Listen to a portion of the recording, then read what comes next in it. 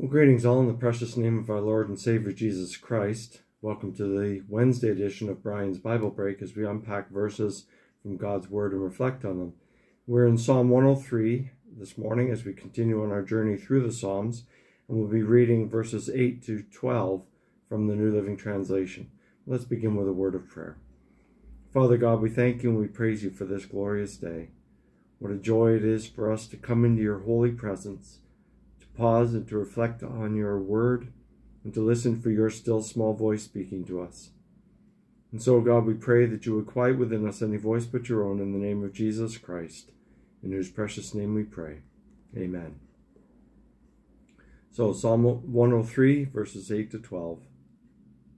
The Lord is compassionate and merciful, slow to get angry and filled with unfailing love. He will not constantly accuse us, nor remain angry forever. He does not punish us for all our sins. He does not deal harshly with us as we deserve. For his unfailing love toward those who fear him is as great as the height of the heavens above the earth. He has removed our sins as far from us as the east is from the west. These familiar verses from this Psalm of David's, remind us of God's continuing provision, his continuing love and grace poured out for us who seek him with our whole heart. David begins by reminding us that the Lord is compassionate and merciful, slow to get angry and filled with unfailing love. The God we serve, the God that we worship, the God that we seek, is the God of compassion and unfailing love. And it breaks my heart when I hear people today saying that the Bible is hate literature and that Christianity is a religion of hate. And nothing could be farther from the truth, friends. That doesn't mean that there aren't Christians who do hateful things, do evil things. But that's not the way of God. That's not the will of God. The will of God is for us to experience his compassion and unfailing love. And then David says, he will not constantly accuse us, nor remain angry forever. What a blessing that promise is. That he will not constantly accuse us. In other words, he's not like so many people today who will continue to bring up past hurts, past acts of deceit or evil. They continually remind you of how much you have failed. They continually bring up the ways and means by which you have not been an exemplary Christian. Greg Laurie talks about, engaging with somebody about the church, and the person says that he had no time for the church. It's just filled with a bunch of hypocrites. And Greg Laurie says, that's true. And there's room for one more. And the reality is, we all fall short of God's glorious standard each and every day. None of us measure up. None of us are good enough. But God, who is compassionate and filled with unfailing love, continues to pour out his grace, and he will not constantly accuse us. When we confess our sin before the Lord, when we come before the Lord in prayer with a penitent heart and confess our sin before him, he is quick to forgive. And he will not accuse us. Now, there are times when we don't confess our sin before the Lord, and he will convict us. He will cause us to be restless in our spirit, in our hearts. And that is God beckoning us to come to him, to ask his forgiveness, to confess our sin before him, so that we may be forgiven through the shed blood of his Son, Jesus Christ. David says, he does not punish us for all our sins. He does not deal harshly with us as we deserve. Jesus took our sin upon himself. He took the punishment for sin that we deserved upon himself when he died on the cross at Calvary. The punishment that was laid upon Jesus is the punishment that was due us for our sin. But he bore our sin upon himself on the cross at Calvary, shedding his blood for our sake, so that we could be set free from the bondage of sin, and so that we would not face the punishment that is due all who sin and are not penitent, do not seek God's forgiveness. David says, for his unfailing love toward those who fear him is as great as the height of the heavens above the earth. In other words, God's love for us is unfathomable. It's unmeasurable. We can't even begin to comprehend the depth and the height and the width, the breadth of God's love for each one of us.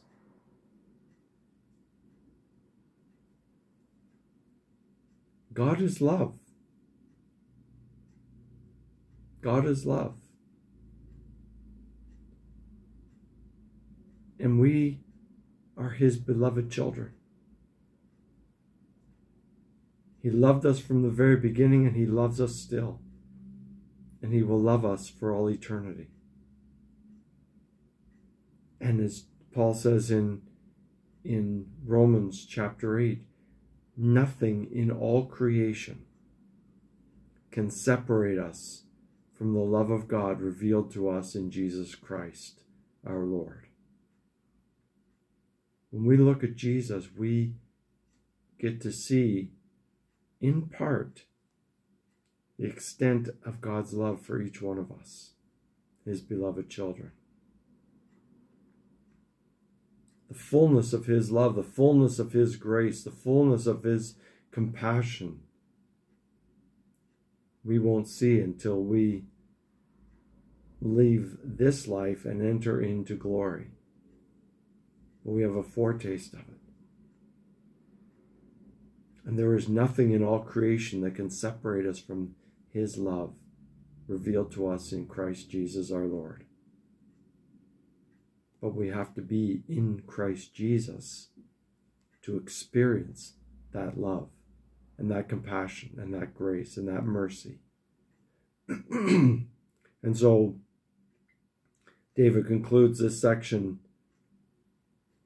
by saying, he has removed our sins as far from us as the east is from the west. Friends, that's how much God loves us. That he has removed our sins as far as the east is from the west. In other words, there is no extent to which God will not remove our sins. That God will not accuse us constantly of our sins. That God will not continue to bring up our past sins. He has cast them as far as the east is from the west. It's immeasurable, the extent to which God has removed our sins through his Son, Jesus Christ our Lord.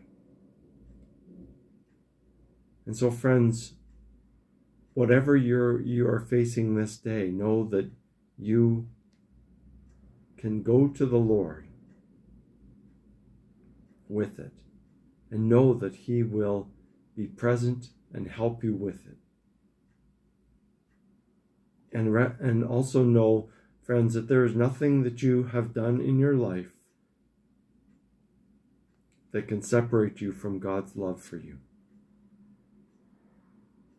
When we accept Jesus Christ as our Lord and Savior, when we submit ourselves to His will being done, when we surrender ourselves to Him and ask God to forgive our sins in the name of Jesus Christ, our sins are forgiven, and they are cast as far as the east is from the west.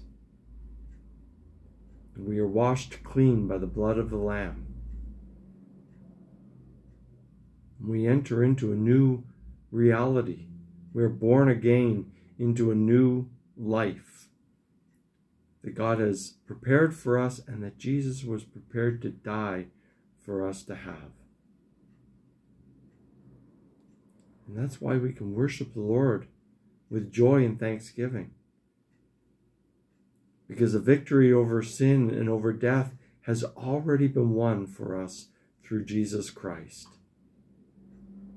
To experience that victory, we simply need to accept Jesus' free gift of salvation through the cross on Calvary's Hill.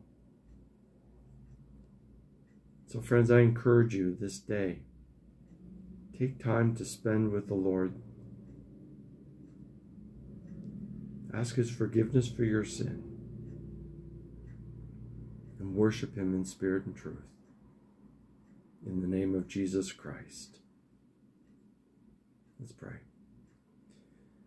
Father God, we thank you for your word, which convicts us, but also encourages us and gives us hope.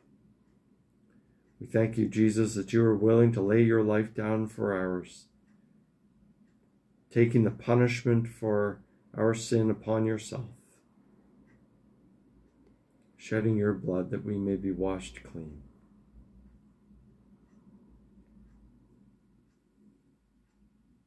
Jesus, we acknowledge that there is nothing that we can do to improve upon what you have already accomplished on the cross at Calvary.